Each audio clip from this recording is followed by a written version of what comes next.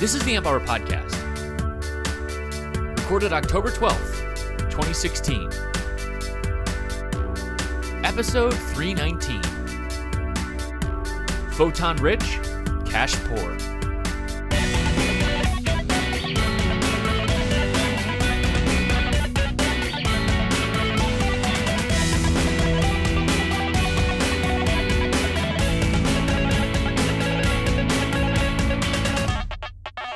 Welcome to the Amp Hour. I'm Dave Jones from the EEV blog.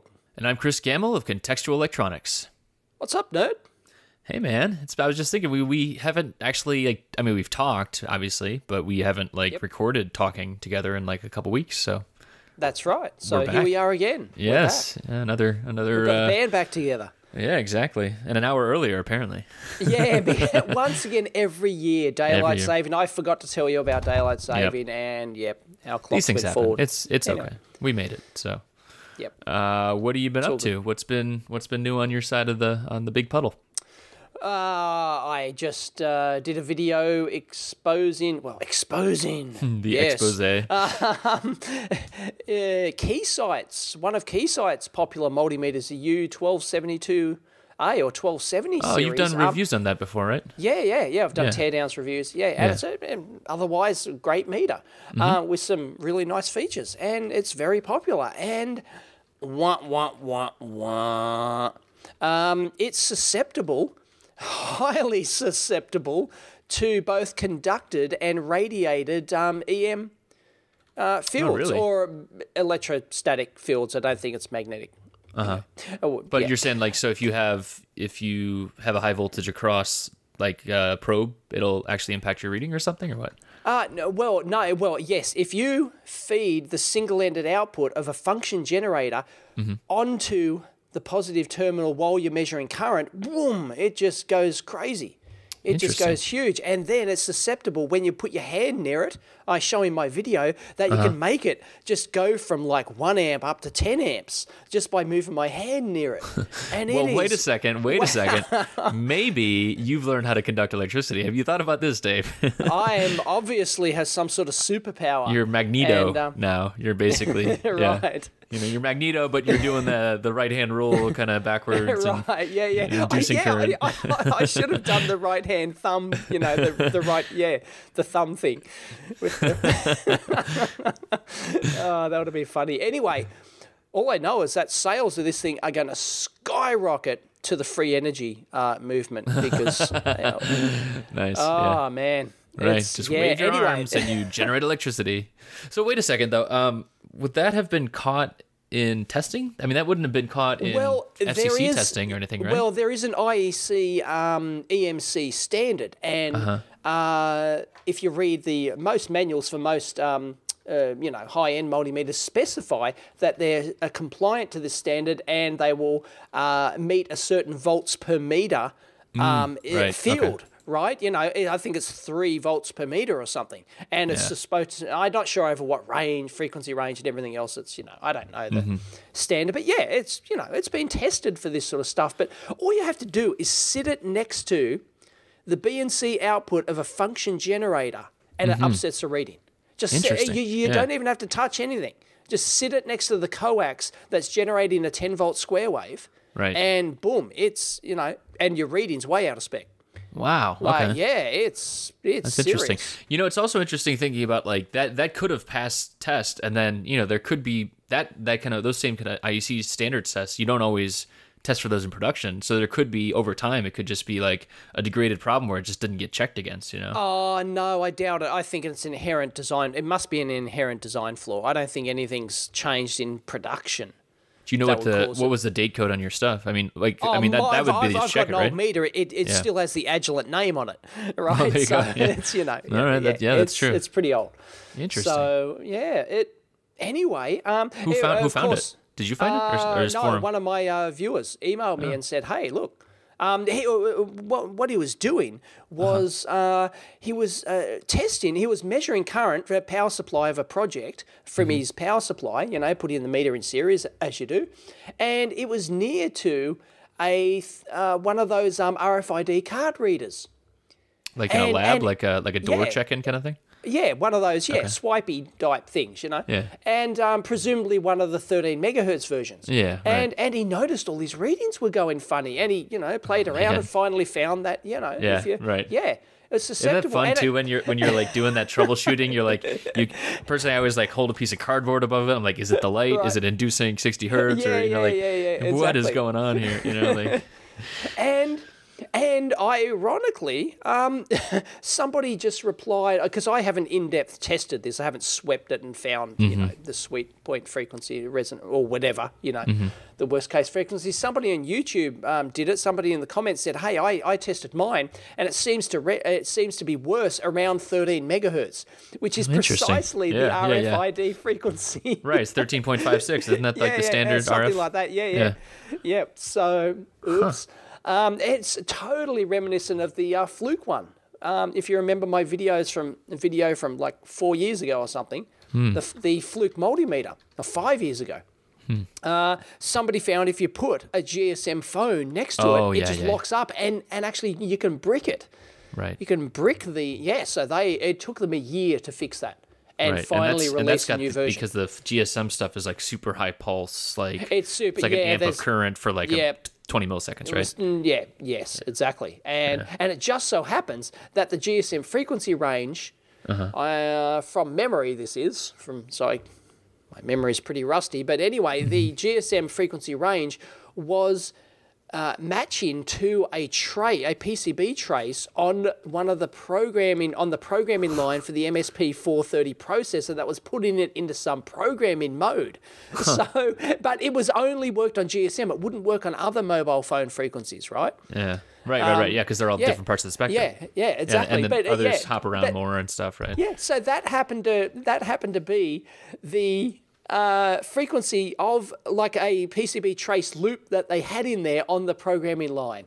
And it's like, you could not have found this. You could have compliance tested this to the hilt and you would not have found it, Right. And it's probably at a certain point, like you can't test everything, but like, man, that's right. That's crazy. That's actually a common thing to do, actually, a tip. If you're designing your product and, you don't want to do compliance, or you just want to do some basic, right. Or you just want to do some basic testing, just some, to see if it's... Is this totally messed up, right? Exactly. Just get your mobile phone, put it near it, because it's pumping out all sorts of crap, right? And I think we used to key off some VHF radios as well. Like it depends. I mean, obviously it's going to be different frequency ranges and stuff, but any kind of RF thing. Yeah, but it's not only got the RF, but I've done a video way back, like episode 20 or something, on how there's I think it's 218 hertz, is that it actually repeats those packets. As you were saying, a pulse every 20 milliseconds or whatever. It's like, I believe it's like 218 hertz. And that is picked up in audio stuff. If you've ever heard if you ever had your mobile phone near your car radio or something, you hear this dit, kind of thing. Yep, that's that 218 pulse, cycle packet sending thing, and that gets picked up. So in audio circuits. So and there's actually techniques to reduce that and stuff like that. So. Dave, this must be why I'm getting sick all the time from all this radiation all around us, right? Yeah, radiation. You need to go to one of those towns in the US that are radiation-free. I was actually just thinking about lining my entire apartment with tinfoil. Tinfoil, yeah. Yeah, just, not grounded, though, just floating. Oh, okay. Because you don't want any of that dirty energy from the earth. Right, yeah. Yeah. Anyway. So that's, even big companies like this, you can Kamagutsa. And nobody, this meter's been out there for 5 years. And basically nobody's found this until now. And it's bleedingly obvious when you know. Well, that's the other interesting thing, right? So what was on the list? I forget. There was a new open source RF project. I forget. It might have disappeared. But basically it was like programmable radio, like an SDR radio type of thing. This is the Faraday RF? Oh, there it is. Yeah, Faraday RF. So, and like a lot of these things. So I was hanging out with Mike Osman recently, and just like Hack RF, all these things that are programmable radios. But two of the things, you'd think, oh, well, maybe we could just set these up to test at different frequencies. But to get the same kind of power, like to be licensed to get that same kind of power, you shouldn't just be like, you could just sweep through all these frequencies, but yeah, right. you'd be kind of breaking the law. Yeah, like, right. Your neighbors would be like, "What the hell is happening here?" My garage door just opened. Yeah, right, exactly. Yeah. So I just don't know if that. I mean, like there's obviously testing labs and those are licensed to do this kind of stuff. But yeah, it's right. I like your idea about the just the kind of the gut check on the bench. But other than that, it's kind of interesting. So there you go. This can happen to the best. Fluke. This has happened to both Fluke and Keysight now. I mean, it's huge, and it's not easy to fault find these things. People say, "Oh, why didn't I just take it apart and find the faulty component?" It's like it ain't that easy. As Fluke found out, it was some resonant. Right. It was the loop track. The loop going through ground and going through the trace and everything into the programming line was at the correct wavelength of that. Yep. Thing that's not easy to find. Right, and that's done probably a lot of trial and error, a lot of that's isolating, removing parts off the board, that kind of thing. Yep. Like that's a tough find. So anyway, I might do a second video on that, actually opening up the meter and at least having a squiz around. I might be able to come up with something, but I don't even have a schematic. But anyway, so there you go. Crazy. I've got a project too. Oh yeah, what's going on with that? Which, I was going to do a video on it yesterday, but I did the, this meter thing instead. So, yes, hopefully a video will come in shortly on this. I haven't really started on it. I've taken apart something. I've done some basic background research and stuff. And I've mentioned it before. I purchased those, what are they, not Raspberry Pi, they're the Banana Pi. Yeah, right. Or is it, Orange Pie. Sorry, there's too many bloody pies out there. Too many slices of the pie. Orange Pie. The Orange Pie 1, I got like 10 of those because I was going to have like an Orange Pie like cluster supercomputer kind of thing. And you wanted to do that for, not SETI, but something like SETI, right? SETI, Boink. Boink, using that's the Boink right. software, right. which allows you to process for anything, And that's Boink with a C, right? Yes, B-O-N-I-C. Boink with a C, yes. Yeah. Correct. Berkeley, it stands for Berkeley something or other, because it comes from Berkeley. Anyway, so I could just cobble this together in a day, right? All I've got to do is join the boards together, hook up the power to each one, hook up an Ethernet cable through to a hub, and, Bob's your uncle, right? And slap them in some sort of case with a power supply. No, right? I don't believe that. But okay, go ahead. We'll use it as the crutch for this What discussion. Don't you believe? In a day, come on, man. It's not hard to hook up power to 10 boards and then hook an Ethernet cable into it. That's literally all it is. Well, that's assuming everything works in the boot up and everything too, though. No, but I've already done that. I've already programmed the board to do its thing, right? Okay, so all I've got to that. do is copy the SD card over to each one and program and individually Okay. set up the channel on each one, and boom. Okay. So you were saying you weren't doing this for a certain reason, or what? Oh, well, no, that just seemed boring, right? So I wanted like a more polished solution, right? Okay. I mean, there's lots of people out there who've done this, right? They've just got, 20 Raspberry Pis and they've hooked them all, built a nice case for them. It's all about building the case, and everything. But it's just like, that's all it's like it the is, best right? excuse to get a laser cutter ever. Yeah, totally, right? Which is fine, great. I can certainly appreciate honey, that. I need to get this for sure. Yes, yeah, for sure, Gotta build a computer. Definitely couldn't do it in a box. And laser they look cutter, fantastic, right? $4,000. And they look great. But yeah, that's all it is. Like, it's just plugging cables in. It's not, there's no laying out boards. There's no doing nothing, no making it elegant, Anyway, so I thought it'd be interesting to actually, instead of just buying an Ethernet router, actually just like design my own onto the board, right? Have like a baseboard that all these boards plugged into, be it a Raspberry Pi or a Orange Pi 1 or whatever. In fact, I might be using the Raspberry Pi Zero. I'll talk about that in a sec. But so I was going to make like design like a baseboard where all these plugged in, but instead of having like all the Ethernet cables and stuff coming out, which is boring, I'd actually do Ethernet via the SPI bus, because the SPI bus is available via the header, the expansion, what's it called? Not hat. It's the Raspberry. The hats are like the shield type things, right? Yeah, the shield thing, yeah. What's the Raspberry Pi's name for the shield? Oh, well, no, I think hat is the official name. Hat, but there was also plates. That was also they were called that. Okay. At I one thought point hat was beagle bone. Anyway, I don't know. No, that's capes. Oh, Jeez, capes. Dave. Oh God, get with the program. Jeez, didn't you get your card, your little handy reference card? Oh God. So many of these things. Or that plugs in other board.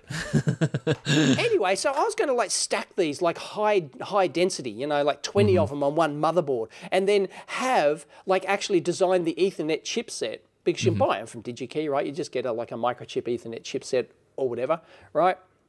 And you just put that on the board, and then you can fan that out and then have those. So you basically build your own Ethernet controller onto the main board. So there's no big Ethernet cables running everywhere and all the other crap, Wait. So like one Ethernet chip per board? No, one Ethernet chip, like usually like they might be like a 4 or 8 channel Ethernet chip. So you would have to have, 2 or 3 of these Ethernet chips on there if you wanted to run 20 of these boards. But then you'd also have to have an Ethernet to SPI bus converter. Once again, Microchip do one of those, and it's supported in the Linux build for Raspberry Pi. Yeah, I found out this. Oh, I didn't know that. After some Do you know the research. part number? I've got it open here. Hang on. It's still in my tab, surely. Okay. Still in my tab. Come on. Yeah, because I was thinking that would be one of the hard parts of like writing that driver. But if that's already written, totally. No, that's great. I probably could, in theory, write that driver, but I'm not going to spend a week doing it, No, that's just not my thing anymore. I used to be into that sort of stuff. Anyway, it's the Microchip ENC28J60. So we can link that in. Chip of the week. Anyway, it's in basically Ethernet to SPI. And it's good for boards like the Raspberry Pi, because the Raspberry Pi Zero, the $5 one, right, which is a pretty, almost, I hate to say it, but pretty useless board on its own. Unless you're doing just a completely standalone embedded controller, it is useless, because it has no Ethernet, it has no internet Right, it's meant to be plugging into something else, right? It's meant to be in your Internet of Things wearable or something, right? No, it's not even Internet of Things, because it has no connection. It has no Wi-Fi, it has no Ethernet, it has no communications at all, right? Apart from SPI and UART, right? It's basically a standalone board. So as far as most people use what they use Raspberry Pis and other things for, they always connect to the internet somehow. It's because there's so much more you can do. Yeah, I was just looking up. You have to get to hack, right? So you see Raspberry Pi Zero hack or Wi-Fi. Right. You search for these terms and stuff. Right, you search for these terms. And anyway, so you can go via, and all you got to do is change the config file in the Linux thing. Like the build. Just edit the config file to one line of code or whatever, and it routes internet connectivity through the SPI bus, and it's got support for this chip. Right, so usually it would go through the ETH0, ETH0, and something then you switch it like that. Yeah. And you switch it to this ENC28J60, and that's almost the command. The command is 28J60 or something, I was just looking at the data sheet. It's only 10 base T. Does that matter that you're only at 10? 10? It doesn't matter, because speed isn't an issue with with something for the purpose I want it for. I just want to connect to the internet. It doesn't matter how slow it is, really. Okay, so this is for this isn't for hooking board to board. This is for hooking. Everything's going back to a server. Internet. Everything's going back to the internet, and yep. I see. Anyway, interesting. Okay. Yep. So for those out there playing along at home, DT overlay equals ENC28J60. That's the command you've got to put in your config txt file, and bam, it routes your internet through the SPI bus. So that's really cool. And so this has a Mac and a Phi. So that's maybe something that's good to explain to people too, because I always got really confused about this. This has a Mac and a Phi on it. So basically, you can just plug this thing right to a connector, right? You don't need any. You need the magnetics. You but need you don't the magnetics, right. yes. But Yeah. I shouldn't need the magnetics because I'll be talking directly to the Ethernet chip on the same board directly between two Ethernet PHYs. So in theory, I think, I haven't done this, but I shouldn't need the magnetics. The magnetics are only when you're driving the cables and everything else, right? But I'm going like from chip to chip, basically. Interesting. So yeah. In theory, And so you're doing this. So you're doing this versus like an RS-485 or some other chip-based solution where you'd go board to board or chip to chip kind of thing, because the built-in support on the software side. Is that right? Yes, yeah, it just has the built-in support, and each board effectively is its own is its own computer, right? So it's not, so it's not a sort of a supercomputer as such, right? Because it's not, the processors can't. Well, they could talk to each other. I could wire I/O between them, right? Or they could talk via the Ethernet locally, but right. But then you'd have to get back into the into the software side of things and write your own drivers. Exactly, and people could do that anyway. Yeah. But no, all I wanted to do was just have, I don't know, 50 or 100, ARM processors, because I thought it'd be cool, all running as separate computers, all going back to the Boink system. Anyway, I thought that'd be really cool. Now, it's probably not that practical from a performance per watt point of view or a performance per cost. It's probably cheaper just to simply go and buy a NVIDIA GPU card, right? And its performance per watt is probably going to be, because that's the ultimate measure, right? Better. Yeah, how many flops and how many calculations you can get for a given price and a given power consumption. Right. Because over time, once that first initial cost is consumed, then it's just cost of power. Yep. And that's right, because you said you're doing this because you have extra solar power, right? I have extra solar power, yes. Yeah. So power is not a huge, deal. Yeah, so, I'm so rich. I'm rich in electrons. Get your electrons here. I'm photon rich, cash poor. There you go. I like that. That's got T-shirt. Yeah. Oh dear. Anyway. That's cool. So we had talked a little bit before. You were looking at this board that was just announced on here, and we've talked about that before. But there's a new variation of it. Yes, we've talked about the chip before, which I don't like the name. It's too generic. It's just. Yeah, it's like an acronym or something, right? Yeah, it probably is. Yeah. Yeah. I'm sure anyway, we have covered it on here before, but they've got a new one called the Chip Pro, and I thought, right, and the chip was the $9. That was the $9 computer that we $9 one. This one's $6, is it? We were a little bit skeptical of it. They are producing it. It seems like they are making it. We were wrong on that, I guess. I don't know. Yeah. Unfortunately, it's not suitable. The chip is not suitable for my. Well, this is like a media. I think it's MediaTek or someone like. It's definitely like one of those consumer level chips that's really hard to get at, and so that's what's interesting about it, because it's making that more accessible with the range, because it has built-in Wi-Fi and Bluetooth and all that stuff. Yeah. Exactly. So those pieces are interesting, but like Dave said, they just announced the new thing, the Chip Pro. Anyway, I looked at it and I thought, maybe I can use this. But then I looked at the photos of it and what? Anyway, we will post a photo. And of course, it's a typical little small module, right? It's designed to mount directly on the PCB. So they've done the castellation thing, right? Which is routing off your half holes on the side of the board. Right, so that they're little, half moon plated holes on the edge of your board. And this is a common technique for soldering, like Wi-Fi modules, stuff like that, Wi-Fi Bluetooth. modules, everything else, right? Yeah, soldering them directly to your board. Because you can actually pick and place it, right?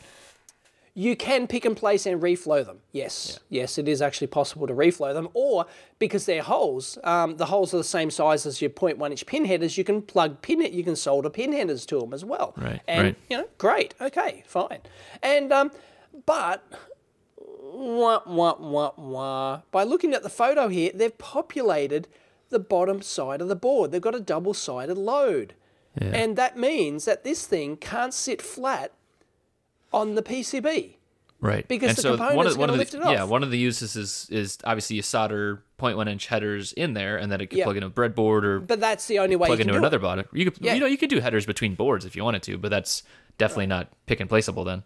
Yeah, no, it's not reflowable directly onto your board, and which is weird because it says optimized for SMT with castellated edges, machine placeable and robot friendly, but like Dave's saying, how it's going to sit like 2-3 millimeters off the board, just like big globs of solder between maybe. Yeah, I don't get it. I mean, you could do it with I don't know about the reflowable on that piece. Now, but the interesting thing is actually, I'm personally, so this is nice. Is the shrunk down version of the existing chip, and it's got the 1 gigahertz processor with whatever. It's a fine board. The interesting thing is actually the other piece, the GR8 or the Great, and so they're actually selling. So basically, I'm not sure what the actual number on the part number, the R8 processor is. Yep. But they're selling that system. Was it system on module? They call it like it's not. It's like basically it's a system on module. Yeah. Is it? Yep. Is that what it's right? Yes. Okay. Yeah. That. Yeah. Yep. Yeah. SOM. Yes. Yeah. Yeah. SOM dates back to all before this new Internet of Things bullshit. You know, I was buying and using SOMs back in the late 90s. Right. System on module. Yeah. And so. I think so. It must be on the backside. So they're showing this Toshiba again. Dave said, like you said, we'll link it in so that you can see the picture on the backside of the actual board, which is the Chip Pro. I'm actually not sure what it is. I mean, the Toshiba TC58, whatever. That must be flash, right? That's just the flash. Yep. So that's flash. But the GR8 has integrated DDR3. So basically, you can get the processor and the DDR3 together in just that SOM, and that's what's interesting because. That basically makes it accessible, and then they have this slightly gimmicky thing about 1 to a million. It's $6, and then they have a slider where you can put in 1 to a million. It's like okay, I get it. I know how to multiply, but I think this piece is actually really interesting because it opens up this chipset that definitely isn't possible to people that are buying in less than $1 million. So. So they're rebranding it as their chip, right? I mean, obviously it's someone else making it, but it's... Yeah, and they're releasing a data sheet. They're going, no NDA required, you know? Right. Yeah. Right. So that actually is really... And so like what Dave's saying, I think it would take a lot more because you'd have to, plop down your own flash memory and stuff like that. And you'd have to do all the other power stuff and everything. But this is an interesting move forwards because... using it as a measuring stick against like a Raspberry Pi, right? So people are designing with a Pi 0 or a Pi 3, whatever, and then they say, okay, we're ready to do something with this. There almost is literally no way to get that Broadcom chip from Broadcom. Well, you can get it, but you've got to go in and sound like a big customer. You've got to sign an NDA and you've got to commit to volume and blah, blah, blah. I'm sure. Yeah. So... Yep. Oh, here we go. It's the all-winner R8, which is a Cortex A8 processor with... That's what's used in the Orange Pi 1, I think. Oh, is it? Yep. Okay. Yep. Yeah, so... Yes, and you can get I wouldn't even know what I'm doing with this stuff. Like, honestly, I would know. I'd be like, okay. Well, yeah. Right. So, but yeah, getting the data sheet is really nice, and data sheet... What am I saying? Why do I sound like you? What are you doing to me here, Dave? Sorry. But yeah, that's nice. I mean, being able to see all that stuff. So, all winner may be the game winner. Who knows? Although they've had issues with security and stuff we've talked about in the past. Yeah. Anyway. Yep. Well, I applaud this. I mean, this is a nice. I mean, this really is a nice move, and so it'll be interesting to see if people take them up on it. So we'll see. Why do they have a banana in the picture? For scale, maybe. Where is it? Yeah, but you can get big or little bananas. Anyway, maybe they... That's like a Reddit joke. You never heard about that? Where No? I don't see this banana picture you're talking about. Oh, it's on the main chip page. If you go to the chip, not the Chip Pro. Chip. Yeah. That's always that's like a Reddit thing. I never actually understood it. It's banana for scale. So I'm sure people can fire up their meme engines. Got it. Yeah. All right. Unfortunately, I can't use this thing because it's just not the form factor I need. I need something to mount vertical. I need to densely pack these processor boards vertically on my main board. So this one can't mount vertically unless you happen to use all the pins on one edge and not the other edge. Anyway. Yeah. I guess if it's not like a bus system, right? You're not like able to plug board to board to board because they're not going to be sharing pins and tri-state between them. No, exactly. Right. Yeah. Well, I don't know if they're tri-statable.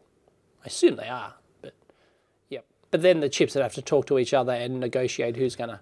Right. Yep. Yeah, you get into the same Use problem the of bus. like having some kind of interface chip, like a whatever. Yep. Anyway. Well, but still, interesting news. So there you go. So anyway, I'm working on that. Hopefully. Okay. Yep. Cool. That's great. That's a great little project. I should be working on more worthwhile projects from my business standpoint, but I don't know. I just thought it'd be fun. Worthwhile. What is worthwhile? Worthwhile is something that generates income for me as a self-employed with a wife and 2 kids. Oh yeah. Yep. Dude, we were talking about this before the show. Mm-hmm. You're almost unrecognizable now. You've changed your appearance.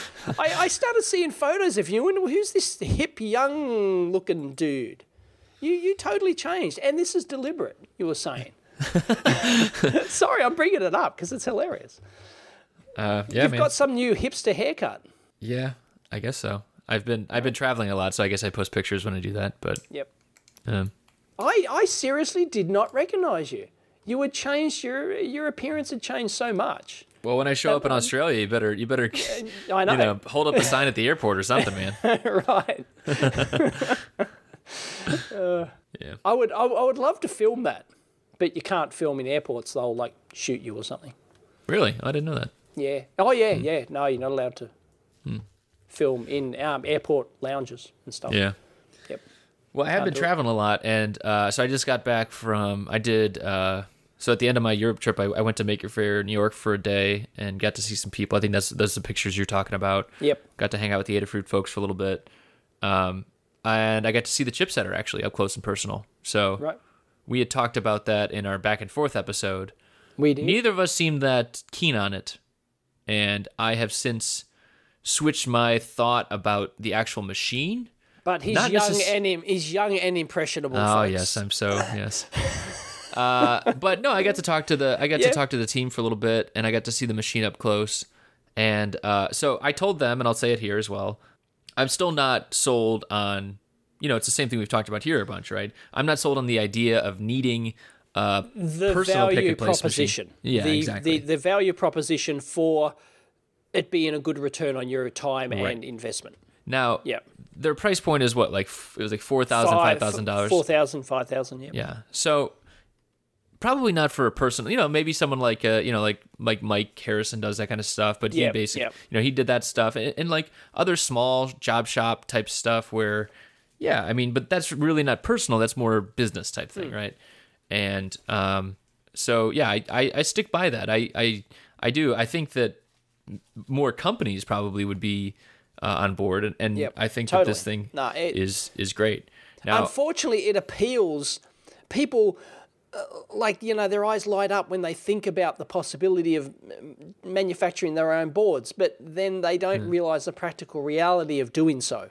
Right, I have just like an urge to start drinking beer when I start thinking about that. Like, I have to do it myself. Oh God, I don't want to. Yeah. But and that's just experience talking, right? Yeah. I mean, it makes sense for guys like Mike, right? Yeah. And he's talked about this many times, and he's the same position we are. Except he happens to be in the position where, he's got these clients. He works for himself. He's got these clients where he manufactures, runs of, maybe 100 of, some blinky LED controller board that is done for a new client, and usually he's under the pump. He's really under the pump to get these done, and it makes sense for him to do them himself, but he's put also years into automating that thing, writing scripts and to directly, he only uses parts that he knows are in his pick and place machine and blah, blah, blah, blah, blah. Yep. right? You know. Yeah, that is an optimized process, and I highly think optimized over that would years. resonate with a lot of people that are doing their own. Anywhere from 10 to 100, yeah, you're there, right? But once you get above 100, like why? And that's what Macrofab's trying to like replace for people or give to people without having your own equipment. And same with PCBNG and Circuit Hub, all those people, right? They're trying to kind of serve that market, but once you get above 100, even Mike will tell you, like he's maybe not 100, but whatever the number is, you should go to a manufacturer at that point. It just doesn't make sense to keep doing it yourself unless you have some financial reason to do so, right? If you got some crazy deal on parts or something, right? So yeah. If you got reels, well, even if you've got reels and parts or something, you give them. That's true. Yeah. To the assembly house. That's what I do. I buy the parts. I ship them to the assembly house. Yeah. Right. Drop shipping's great. I mean, that's awesome. So I told the team this, right? I sat there with him. But then, okay, so let me talk about the machine. I've never seen a pick and place machine this dense before. And yes, it does look very dense. Yes, I'll give them that. It looks very good. Incredibly dense. And, and dense in a good way, people. Please explain so dense. Please explain what you mean by dense for those who don't. And actually, it's an interesting offset. So I've seen that TM245 as well, right? That's the the Chinese one. Yep. Yeah, and that's a nice little machine too. But that $2,500-$3,000. But it's got the reels hanging out the side and exactly. So basically, if you think about it, it's like if someone was holding their arms out, right, and they were like flexing their biceps, right, and they're holding their arms out above their shoulders, and in each hand they had a set of reels. Right, that's what a lot of pick and place machines look like. They're hanging out outside the envelope of the machine. This is like basically turning your arms over and then kind of folding them in towards your hips, like you're almost got your hands on your hips, and then the reels are down underneath your arms. Then is that good visualization? I don't know if that. It looks like a MakerBot. It looks like a 3D printer maybe kind of thing. Like it's all in the one case. There's nothing hanging out the side. Yes, right? that is true, and it is all enclosed, and I'm not sure if that's for a reason. But then the actual holders, the actual what are those called? The reel holders. God, my brain is the loaders. My brain is broken, Dave. You've just mental blocked me as well. All right, the rest of the amp hour will be Chris and Dave try and sound younger than they are because their brains are broken. Feeders. Thank you. My God. Feeders. Yeah, so they had built completely custom feeders. Now, there's a ton of risk from that too, but these are basically, they're at prototype stage. They're past prototype stage. Without feeders, a pick and place machine is essentially useless. It's basically a gantry robot with... And there is no universal feeder out there. Every company protects the technology of their feeder. They're a single source. You cannot buy clones or anything else. And usually they're all... And that's the other thing. So usually they're very... they're machine metal. They're built for speed, so they have to be... really, or not really precise, but really reliable, right? Yes, that's really what a lot reliable. of those feeders are. And they make a lot of money on those. Oh, you want to buy your $50,000 pick and place machine? Would you like feeders with that? That'll be another $50,000. Right, exactly. Right. And that's the thing where you get the most bang for your buck if in terms of loading time. If you could buy 1,000 feeders, you could just keep your reels on them, but that is cost prohibitive for everyone. So that's really where I am very impressed with these guys. They said they've got a pulley mechanism in there. I posted a couple pictures, but I think they've done some other stuff. They talk about the speed on this thing. It's not going to be. It's not fast. No. Yeah, it's like 1,200 parts an hour or something like that, which is lower than a bunch of other ones. But in terms of cost, and if you really look at other costs of like having more reels and lowering your load time, that's where you start. And then software stuff too. I think that's another big piece. All of these things are very positive. And so that's where my mind was changed. And they said they're at the... So they had a bunch of... was it SLS? Like the powder printed, 3D printed stuff? The selective... Yeah. Laser sintering. Yeah. Yep. I think it was that kind of material. It was 3D printed, but they were basically they're going towards molds right now. So obviously that's an expensive piece, but... I was, like I said, those reels, those feeders were super impressive. I didn't really get a feel for the actual machine itself, but it, like you said, the feeders are a big piece of it. A tip for those who want to design their own pick and place machine, maybe start a company with pick and place machines. Design a feeder first. Design the pick and place machine ain't that hard. It's XY motors, camera, and software, right? And a vacuum suction-y head, right? Yeah, I think the software is probably a very software difficult is huge. Yeah. Software and feeders. Yeah. Right? Feeders are the key to pick and place. Reliable feeders. Right. Yeah. Reliability being the main thing, right? Because if you think you're getting 1,200 parts an hour and it jams in minute 5, you're not getting 1,200 parts an hour. And you've got to sit there and massage it. Even the professional pick and place machines, the $500,000 ones, have somebody there 24/7 to massage these things. Right. When things That's go the other wrong. cost, I mean, right? That's the cost of rework. Exactly. It's the cost of monitoring. It's the people cost. So Yep. So all these things, and so like I said, I'm excited about it. And it's, Okay, cool. So cool. Right. That was good. I still think it's a very limited market. Of course, and I think they understand that too. Okay, so cool. It was interesting though because there was the Wazer right next to it. We mentioned at the same time, or I mentioned in my version. That's that water jet cutter. Oh right, yep. Which is already like way. But I think the thing is, it's all about perception, right? It's about the same cost. I think it's like $4,000 or $5,000. Maybe it's $3,000 or $4,000. But it's a water jet cutter where it's got what do they call garnet? Like basically crushed up garnet is the abrasive, and then you float it in water, and then you shoot it in a laser like stream down at something. So it's like a laser cutter, but you can use it on things like metal and stone and stuff like that. And that thing is it's gone gangbusters on Kickstarter. But so like, what's the difference there, right? And it's just perception, right? No one needs a friggin' water jet cutter, right? I don't care how many times you say you're gonna have a ceramics project that you need to do. As someone who had a bunch of tools, still has one of them that do not get, it's like okay, some people need them, but definitely not that whole cadre of people that are backing the project. So some people of that is just perception because it's cool. Yeah, it's perception. They think they might need it, and people have disposable income, and that is honestly a great part of Kickstarter, right? Is absolutely you get people that are dreaming about needing something, and like those. Anyways, doesn't need to talk about that. Right. So that was great, and got to see a lot of good people there. And then the following weekend, I was at Open Hardware Summit. And so we've talked about that before, and had some really good conversations, actually. So I know there was I was kind of watching Twitter after stuff were talked about, and I know you and I have talked about this stuff before. And some of this stuff I didn't quite understand. So it was good to get that clarification. Michael Weinberg, who's one of the he's like the lawyer behind the whole thing. Okay. Who kind of did that stuff, and he's always been really he's been part of the association for a long time as well. I think since the beginning, and so I didn't realize. Okay, so two things. One was you don't have to stop using the gear logo. That's not a big deal at all. Right. And so that's good. Because I thought everyone was just going to switch over. I talked to a couple of people there, and they're like, "Yeah, I'll just use both." I'm like, okay. Yeah. Cool. Well, no, there's no. I never thought that would.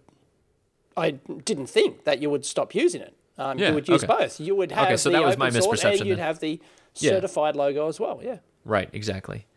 And then the other piece was, so I knew it was about trademark, but I didn't quite understand how all that stuff worked. So like there was just more explanation about that. I'm not going to try and replicate the talk because I didn't catch all of it. I think that stuff is either published already or will be published. And that's probably the best way to do it is to watch Michael's talk. Right. Because I went and read some of the certification stuff too, like this licensing, and I'm just like, ugh, I don't, I've stated I don't care, right? Yeah, no, Mike on Twitter, I don't know if you've seen it, but it was hilarious. He said, who the F would sign this? Yeah. Like. Yeah. And I think it's kind of, okay, so I don't know how effective it will be. But I think, for me at least, if I was going to start doing this stuff, it would be like, it's like another mark that makes sense, and there's really no downside to the people doing it. Maybe that's a misperception again, but I don't think there's any downside to being part of it. If you meet the strict requirement, Sure. Yeah, Probably exactly. not, And yeah. if and if not, like, so people that are going to be interested in doing that in the first place, right, are people that are already bought into the whole, all the requirements that are there, meeting all of them, the community definition thing. That's great. And then, there's there's definitely more teeth behind any kind of prosecution if you really wanted to do it. So that's all I got to say about that. Right. Nothing earth-shattering there, folks. No, and it's really not. And so that's one thing that happened. Another thing that happened was, so I also talked to I talked to Mike Osman and Dimitri last week when before, and then I got to see Mike right after, and I was kind of stating, why would anyone even do this? And Mike had a very passionate argument, much of which I forget, but Mike made a lot of sense about it too. So definitely Mike is the person to ask, because what did he say? He was talking about like everything was designed to be, so he was very interested in licensing his stuff as open source and defending it as open source, right? So basically he said HackRF, all that stuff has been designed from the beginning to be open source, and having something behind it that is enforceable is important to him. And I was like, okay, I respect that. Fine. Yeah. And so I think what it comes down to is what we've basically been saying is like, it's going to be a big spectrum. Some things are going to be licensed, some things aren't. Okay, let's keep going. Do you have any thoughts before I keep going? No, no, I think no. We don't get me started. Right. No, of course, right. This to death we have totally yeah. flogged it. Now, what was interesting though is that when on the way out of town, so at the airport, then I was hanging out with Jason Kreidner, right? So we've had him on the show before a long time ago, but he's from Beagleboard, and they've been doing open source a long time. Beagleboard's actually a foundation now. Before it was like a project, and now it's outside of TI as a foundation or something as well. And what we started talking about was interesting, about what was really needed, right? And like this stuff is probably needed, right? At some level, all this legal stuff's needed. But the thing that we were really talking about is what we really need is, this is all very inward facing. You're open hardware, you're not, you're this, you're that. What we really need is a PR team. Oh, right? God, no. No, seriously. What? Hear me out, right? Okay. Why does this even matter in the first place, right? Right. We think it's important, right? Mike Osman made a great point that I don't remember about why. I mean, like, he obviously said it's important to him. It's important based around what he wanted to do and all that stuff, right? You think it's important. I think it's important. Well, hang on. You weren't saying that 2 weeks ago. A couple of weeks back, you said, man, I don't care. What's that? I don't care about the details of this legal stuff, because I think it's important to share ideas, but I don't think it's important to enforce it. Like for my stuff, it doesn't matter, right? Because this is all about marketing a product based on its being open, right? Oh, okay. Look, if you're going their route, right, with this certified open hardware logo, yes, they need PR, right? No. So I'm actually not saying about that logo even. Oh, you're saying open hardware in general. Yeah, why does it even matter, right? And that's it was an interesting conversation around that, because like most people, like, okay, so you're going to buy so I'll use Jason as an example, right? You're going to buy a Raspberry Pi versus a BeagleBone Black, right? Yeah. One's open, one's not. Does it matter? And I don't know. Should it? I think it does personally. Well, but who's your target market for the PR? Right. Well, that's the thing. It has to be people not even in the community. It's people like right. Yeah, and that's where it was very interesting to me. So, and it's something I don't know. Do those people care? Exactly. Will the PR influence their buying decision? Right. Well, what we basically came down to is like, it's like a Got Milk campaign for open hardware, right? And it's like, sorry, no, Got Milk. What's that? Oh, you guys don't have that there. No. It was basically like the equivalent of the Open Hardware Association would be like the Dairy Farmers of America. Yeah, that's right. Of course you wouldn't have that. Basically, there was all of these campaigns about drinking milk, the importance of drinking milk. Right or wrong, it doesn't matter. It was a PR campaign where they basically said, you should be drinking milk. Your children should be drinking and it's just a pure PR campaign. And it had people thinking about milk. And I have seen this actually on the Gruen Transfer, which is an Australian TV show about advertising. And it's absolutely fascinating. Yeah, And that is one of the most famous campaigns ever, yep, right? Yep. Yeah. They were talking about that campaign. Right. Yep. And yeah, I know especially where for you're coming like catchphrases and like Right. yeah. So Cool. very interesting. I don't know. Maybe I'm just less cranky than last week. But I think you are. Yep. You're definitely. You were so cranky the other week. It was like, I don't care. Tell someone he gives a toss. Well, you know. He's chilled out with his new hipster hairdo. That's what it is. You know, I let some of the steam off with the haircut. That's what it is. Oh, boy. Yep. Oh, can we talk about... Do we have to? Can we talk about the Wi-Fi kettle? Oh, that one. Oh, I thought you were going to go to solar. Yeah. What? Solar. What do you think I was going to talk about? Solar roadways, I thought you were going to go back to. No, I'm going to do solar roadways to finish off. Yeah, hell yeah. Okay. Oh, okay. Right. And then a bang. Yeah. Yeah, we've got another 10 minutes. Yeah. So the Wi-Fi kettle, this was actually really funny. Can we say we told you so? Like, you know, Well. your Wi-Fi connected light bulb. It's like, this is what the world's come to. Yeah. You know, and this is not a good future. Right. This is not what I signed up for. The thing I don't get is, okay, so like it's still connected by it's just the base that's enabling a single relay, right? Yeah. That's basically it. Okay, so explain the device first, because maybe that would make sense. A guy, sorry, we don't know his name. I could probably call it up. He was on Twitter. He bought this Wi-Fi connected kettle. Right, so you can be able to turn it on through your phone or through bloody Amazon or whatever, I don't know, right? And the Internet of Things kettle. Internet of Things. And you can tell what's going to go wrong here. Anyway, he got up in the morning, he thought, right, I'm going to use my new kettle today. Today is the day. And it took him 11 hours to boil water. And he live tweeted this, right? And it was followed by like thousands of people retweeting and loving it. And, you know, everything else. And it took and we'll link in the page below. It is hilarious. They've screen captured his tweets and all of his efforts trying to get the software stack platform infrastructure working just to turn on his freaking Wi-Fi kettle. And he finally did it. He finally nailed him, and the whole internet cheers as, you know, at the end of the day when he finally did it. He boiled his water and he posted a video of the thing finally working and boiling water. That is so after crazy. 11 hours full time, non-stop, trying to get this thing working. I'm not sure what the actual issue was in the end. Yeah. You know, it could have been something simple that was obvious in hindsight, but well, anyway. still, I mean, like, okay, usability stuff. And it's got voice control as well. Let's compare it to the exact same thing in any other British kitchen, right? Yep. Walk in, fill the kettle, flip the switch. Flick the switch. Come back when it's done. Like, and flick it's just the switch. That electricity stuff goes to an element through some copper, and then it heats up using Ohm's law and boils your water. Yeah. Right, but it boils it faster than an American's kettle, as the Brits like to remind me, because 240 over 120. Yeah. Yep. Yeah. Blah blah blah. Thanks a lot.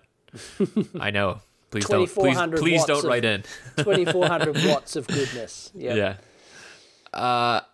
Yeah. And so, like, from a user, like, someone was telling me the other day about a toothbrush that was Wi-Fi connected. Wi-Fi connected. Yep. You hook what up your phone. the hell? And there's an app that monitors. Oh no, this wasn't even for that. It was just you need to stop brushing on that one side and switch to the other side. Mine has got like a little buzzer in it that goes beep when you're, you know, when the 30 seconds are up and you're supposed to switch to the other side. If that's even necessary, right? It's like... I thought that was advanced black magic technology that shouldn't be in there, you know? Like black magic. Don't tell me what to do, toothbrush. Yeah. Okay, so let's talk about margin. This is, I think this is actually it's largely due to margin problems, right? Because if you make a kettle the same way for 10 years, let's be generous and say 10 years. As you do it, say you come up with the greatest new whiz-bang kettle design, other people, you know, you lose brand loyalty, you get copycats from China, everything happens. How do you start to differentiate? Well, you differentiate by saying, And Wi-Fi. now with Bluetooth, now with Wi-Fi. Exactly. Right. You can't live without this. And so it's like, oh, God. And it probably works. I mean, I would love to have seen, we now, how to differentiate yourself. Oh, now it's made in the US of A. You know, something maybe, sure. right? Or it's, That's another, or it uses that's a new another PR titanium. thing. Or it uses a new titanium alloy that's Right. lighter and stronger and never rusts or whatever. I don't know, something like that. Right. People don't look at the box and say, if they even go to the store and look at a box, they don't look at the Amazon review and say, oh, look, it's exactly the same as everything else. Like, people are looking for some kind of differentiation in a marketplace with tons and tons of devices. Because then it can be in the title, the Amazon title, right? It's got Wi-Fi in the title. Sure. You know, it's an extra feature. You know what you and I should do? We should come up with some vaporware feature that we license the name to, right? We can call it Yes, let's do it. DC. So Dave and Chris, DC enabled. DC enabled. No, that wouldn't work. That might be confusing. DC Ether or something. I don't know. DC Ether. There we go. DC Ether. We can brainstorm this. You have to be part of the consortium, right? Of course. Right. To be DC Ether certified, and then if you are, then you can use that legally. It's a trademark name, right? And you get the logo and the stamp you can put on your webpage, and And yeah, I may and have you just. only have to pay us how much? Oh, I don't know. 1% of your revenue or something. I don't know how. Yeah, because HDMI does that too, right? HDMI, USB, all like even SPI, right? That was started as a Motorola thing. Right. Yes. Yeah. And Motorola lost it at some point. I don't know how that happened. So was I2C. I2C was a Philips thing. Oh, interesting. And okay. I don't know if it was licensed. I think it might have been. Yes, to you it was licensed if you wanted to use the official logo because the logo was trademarked. But if you didn't, so if you wanted to use they had a specific logo, the I2C with a TM next to it, right? If you wanted to, like, it was old Philips data books used to have data sheets, used to have this logo, it was like an outline. If you search for I2C logo, you'll find it. And if you wanted to use that logo and say your chip, targeted other chip makers, if your chip was I2C compatible, you had to pay Philips a bloody royalty. And now you'd have to pay it to Broadcom. Yeah, but so that's why others started calling it the two-wire. Two-wire. They called it like two-wire interface. So Maxim had come, and this is a two-wire interface chip. Nudge, nudge, wink, wink. Happens to work because they all exactly said their the same. one-wire, the Dallas one-wire thing, right? Yeah, the Dallas one-wire, and it's like, that's how they got around paying Philips their royalty. So anyway, isn't that fun? I guess that's still around, but I don't know. You sort of see I2C on everything, but they don't use the logo any for them. I think the logo's gone the way of the thing. dodo. When you lose it, when you lose trademark, then it's just it's like Kleenex or anything else, right? You basically have to fight against that to. Yeah. Yes, to keep your trademark. Otherwise, it becomes invalid. If you let everyone use it, then it becomes public domain essentially. So, Yep. Wi-Fi, what a fail. Fun. Anyway, it's hilarious. We'll link in the article. Just read it. It's great. Really good. Yep. And I love the fact that, the whole internet cheers when he, Yeah. Somebody tweeted, and I'm going to drop an F-bomb here. Why don't you just get a normal fucking kettle? Yeah. They ain't wrong. And it got 79, 250 likes, Yeah. Yeah. And somebody else tweeted, at this point, I'm desperate to avoid this future at all costs. Yeah. Yep. It's just, so I think about this stuff. So I also wanted to talk about the XKCD comic, which I loved. It was called Work 1741, and basically Randall's pointing out all of the arguments and meetings that happen around design decisions.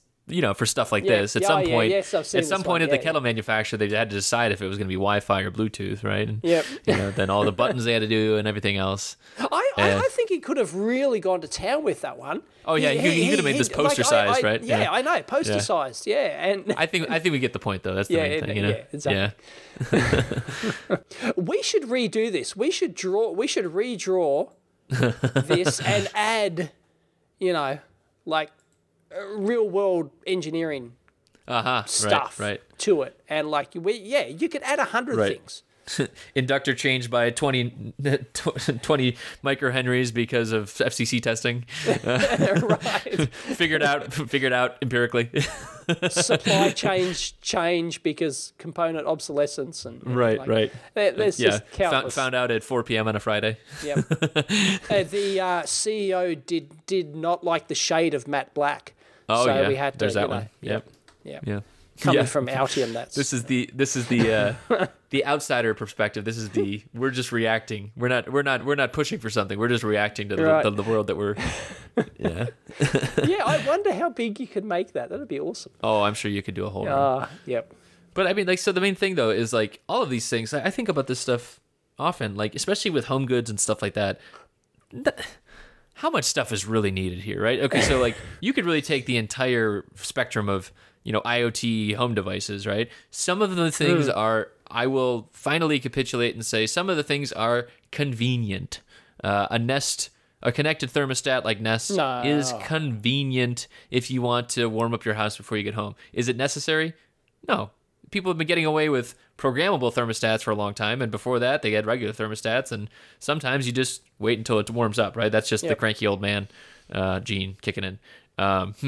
Back in my day. But you don't need a phone-connected, app-connected light bulb. Like, just stop it. Stop it. Yeah, I don't know. I don't think there's much of anything that's needed, right? It's all about we're into the age of convenience, and that's because that's all that's really. I would be interested to hear about. We're in the age of wankery too. Sure, of course, but let's be fair. That's always happened, right? If you look at like those old computer model, like those old computer ads, like now you had 16 colors. Now you have 24. I can remember back in the 80s, you remember, no, you wouldn't remember, but the personal robot craze. You need a home personal robot, right. the Robot 2000, Asimo. But these things were big in the 80s. And it was like, you need to have the robot with the coffee cup holder so it can... so it can follow you around with your coffee cup and, holding your coffee cup for you. Sure, it's like, right. Yeah, like...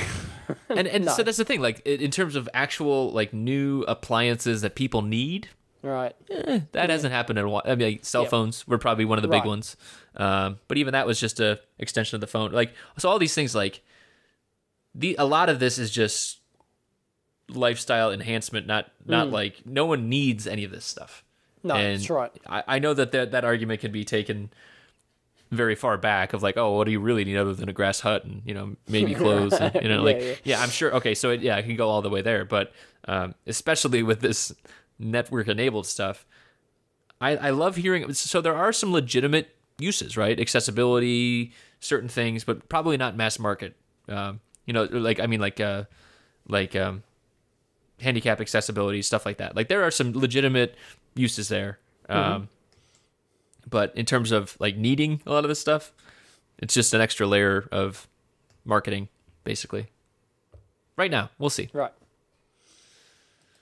Speaking of marketing, you had one last thing you wanted to talk about? Solar freaking roadways. Oh my goodness. I'm still debating whether or not to do a video on this. Yeah. Leave your thoughts down below if I should or not. They have finally done their first big public installation. Mm-hmm. Is it on a road? Because it's solar roadways. No. No, they weren't allowed to do that. It's on the footpath out front of some dunnies, which is, for you Yanks, it's a toilet block. Does it generate power? Because it's solar freaking roadways. No, it doesn't generate any power at all. They haven't even hooked the solar cells up. Dave, you gotta let it go, man. It's just gonna eat you alive. Do the blinky LEDs work? No, only 7 of them out of 30 still work. Like 2/3 of them were delivered faulty. Maybe you could do the XKCD comic about the solar roadways. Like, do you like the drawing thing? Yeah, right. It's like, have they, do they install drainage on this thing? No, they've got, it's just, it is the most, it is the biggest installation debacle I've ever seen. It is ridiculous. right? They when they actually got there, there's a link. We can probably add a link to a news report. We only found out this later. That they've now admitted, it doesn't generate any power. Yes, all the panels were delivered faulty, but they still installed them. They knew this. They knew it wouldn't generate any power. They knew the LEDs wouldn't work. Most of the LEDs wouldn't work.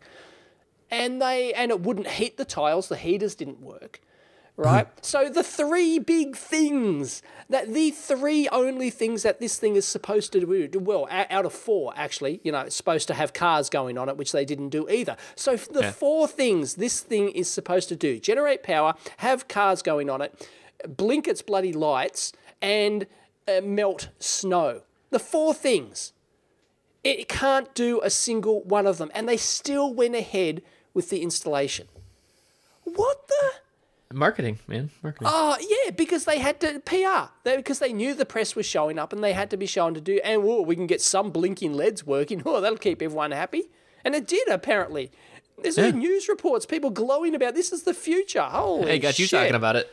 Got you talking about it. You're just a slave to the machine, man. You're just a slave to the machine. Oh, man. Unfortunately, I have All right, to. Because I've done 5 videos on solar Yes, you're invested now. Right. I'm invested. Right. Yeah. But why would you go ahead? Has anyone else been in that situation where your product does not do a single thing that you claim, but you went ahead and did a trial or something anyway? Like, didn't you talk about that at like trade shows? Isn't that what a trade show is? No, we last minute soldering. The old smoke and mirrors demo. Yeah.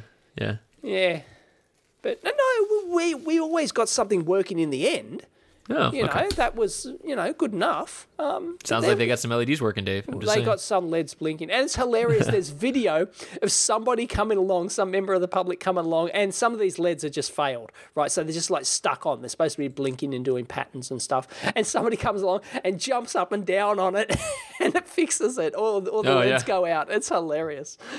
It's just so funny. I don't know. At a certain point, you write it off. You say, I mean, it's going to make you upset that they keep getting press about it, but they're not the first hucksters. They're not going to be the last ones. Yeah, it's just, anyway, I thought that was, so I might do a video just like laughing at it. Just like 5 minutes of just laughter. So, I don't know. Anyway. Okay, let's end on some positive stuff. We can just run through some of these links because I don't even know what I would say about them.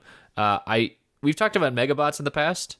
They're actually showing all their design decisions as they redesign this robot. I still think it's crazy. So I don't know if people don't know, it's that American team that's going to fight a Japanese team with giant fighting robots, but basically they're making it into like a series too. So worth taking a couple minutes to watch. Right. Okay. They've done some testing and it's cool. What else? Well, you mentioned the 3D robotics thing. You had posted about that. Oh, yes. I had no idea until I saw this article today. This is huge. Of course, we've had Chris Anderson on the show before. Maybe this isn't really an uplifting note. No, this is. It's not. I thought they were like number 1 or number 2 in the drone business. They've basically collapsed. And have completely gotten out of the hardware drone business. It just did not work for them. They burned through $100 million in cash, in VC cash. Well, they did a big thing with the Solo. That's what they invested the big bet was. I don't know how you can invest so much money into one little drone. Like, how many freaking engineers have they got working on this thing? Oh, no. I'm sure it was. Come on, you got to build out the factory and stuff too. If you're trying to make a consumer product, you can build a lot of cash on factory. Right. Yeah, exactly. Yeah, and build up for production and all that sort of stuff. But anyway, well, they moved out of Mexico a long time ago too. That was one of the things they'd done, and they moved everything to China, I believe. Because I remember the talk Chris was saying, where there was a big step for them to bring their pick and place machines in house. They were doing their in house boards and stuff like that, and that really worked well for them. And wait, when he was on the show? Yeah. God, how long ago was that? That was one of our early interviews, wasn't it? Yeah, it was one of our early interviews. 50 or something, 30. I don't know. No, not well. Anyway, it was right after you'd done Makers. Episode 105. So that was 2012. So 4 years ago. Yeah. Yeah. Wow. So. And anyway, they've basically they haven't gone bankrupt, but they basically had to completely pivot. So now in 12 months they've gone from the world's leading drone company to a company that now no longer makes drones, and they're doing they've now pivoted to software enterprise software is their new focus. Right, because one of the things they were talking about doing was also making, these consumer level drones, but also then the SaaS level, like, okay, so now you buy a drone as an architectural firm, you throw this thing in the air, it zooms around, and then it basically scans and does like modeling, I think, like in the cloud. Okay. I believe that's what it was. Right. So it's some sort of image processing, maybe a drone collaboration and communication stuff or something like that. Yeah, they were working with Autodesk, I think, at some point. Oh, okay, right. Yeah. Interesting. Yeah. Anyway, they haven't gone bankrupt, but they're basically totally collapsed. They had to sack a whole bunch of people, I think, and it's... Yeah, they've. I would say they've essentially gone bust. I mean, if you're not making drones anymore. I don't really know, but yeah, I don't know how this stuff works. Well, to me, if you're the world's leading drone company and you don't make drones anymore, you've gone bust. I mean, that's just like. I don't know. Just failed. IBM doesn't make hardware anymore. Right. Yes, they do. But some. What do they make? They make. Not much. I don't think they even make servers anymore, do they? Did they sell their server division? I can't remember. Anyway. I thought they did, yeah. Anyway. Yes. Okay, didn't they sell it to Fuji or something? I don't know. Anyway, whatever. But yeah, they'll survive as a company, but they've basically completely failed at their it's very different. I mean, so they had already moved away from the DIY piece, right? And that's fine. Yeah, but they'll go in. You and I were talking before the show, and like this, we don't know any of the inner dealings, but one thing that I know is that the MBA playbook says once if you want to grow, you got to keep going more and more towards B2B, large scale, like enterprise level stuff. Right. And it's like, you can do that, but then, these big bets, it's more dependent on smaller companies. Yeah. And I was telling Dave about there was an article about, I forget where I was hearing about it, but it was about MailChimp. Right, and MailChimp is we actually use it for the AMP Hour and stuff like that. It's an email program, but they've been around. There's a software company that's been around 16 years, and they've held on by just like not taking on debt, giving everyone the finger.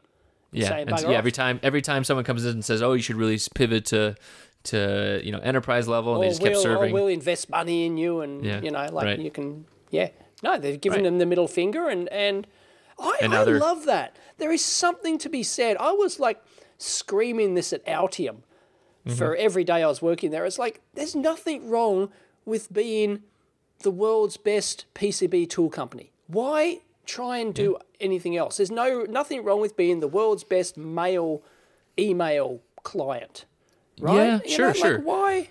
Okay, so I actually do have an interesting point. I was thinking about this so I was driving, when I was going to Maker Faire, New York, I was driving into the Lincoln Tunnel, right? Well, I wasn't driving, I was getting driven, right?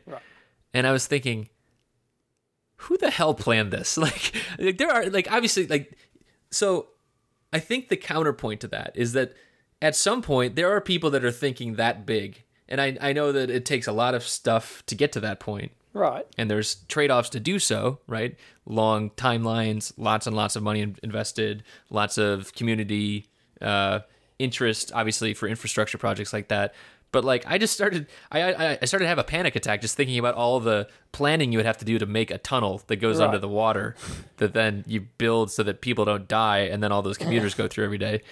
And so like, there are big dreamers out there, and there's obviously a lot of players in that too. So I think that's the positive side of it, but it's often misguided, right? It's not like, well, yeah, people think, for an email company, you're not building a tunnel, right?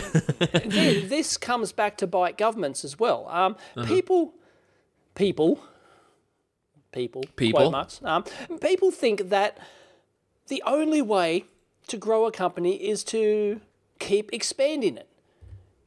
And this is like, it's like you must have growth. You must have that 10% compounded growth every year, right?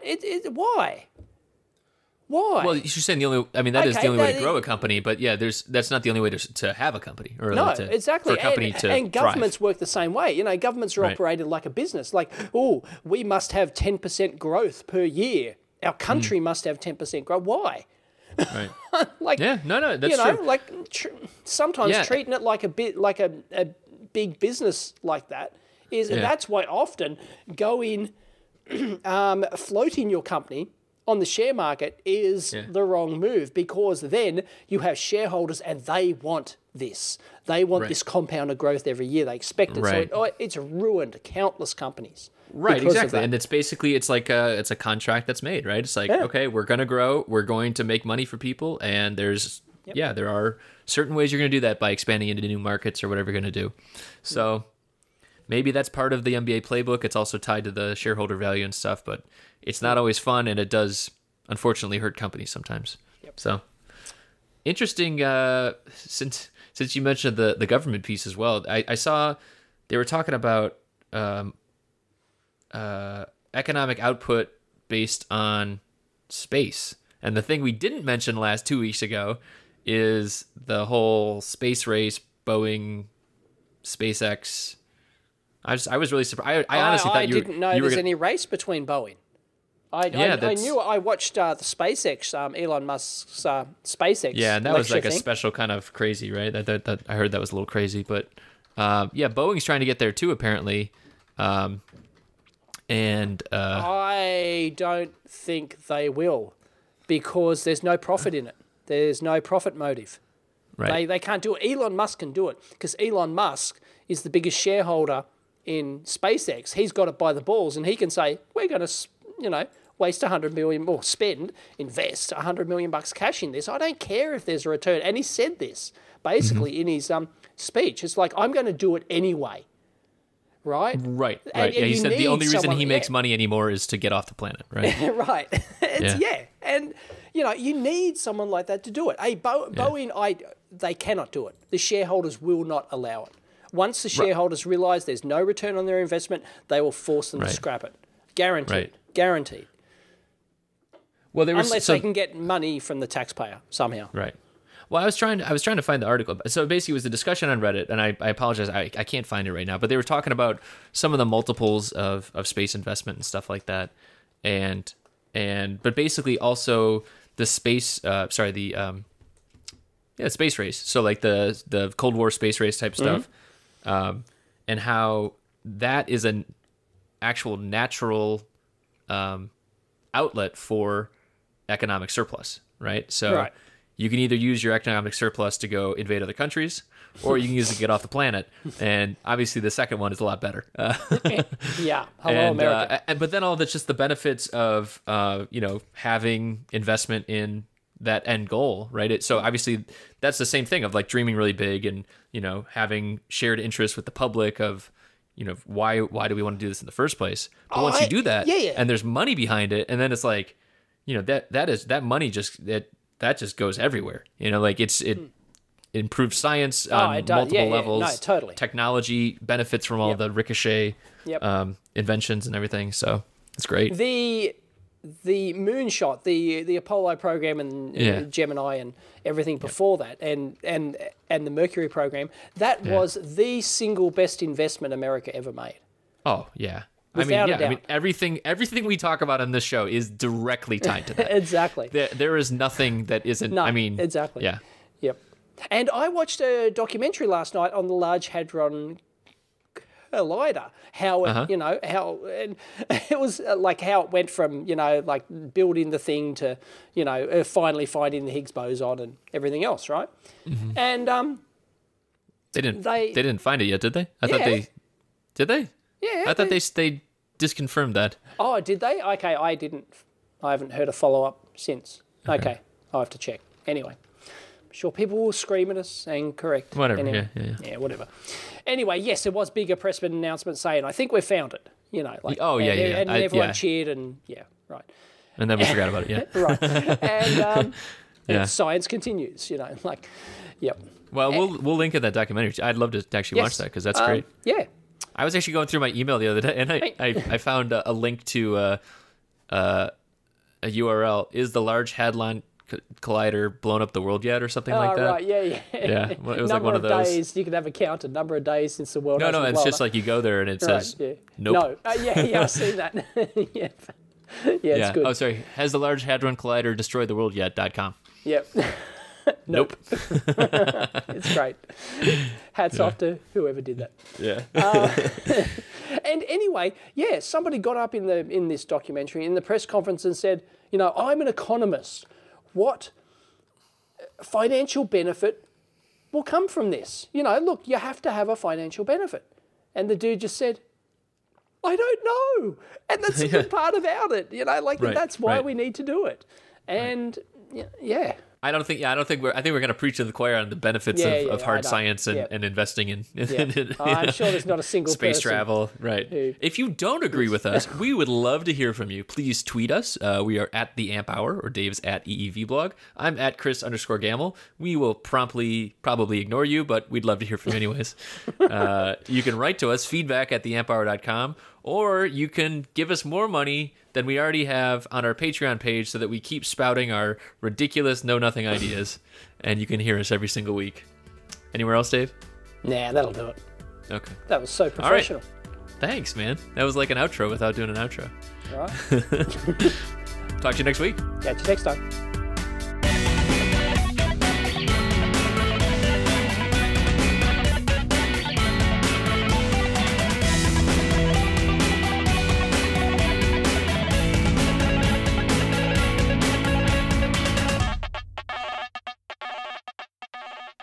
It's because my hair. That's why I have broadcaster hair now. Yeah.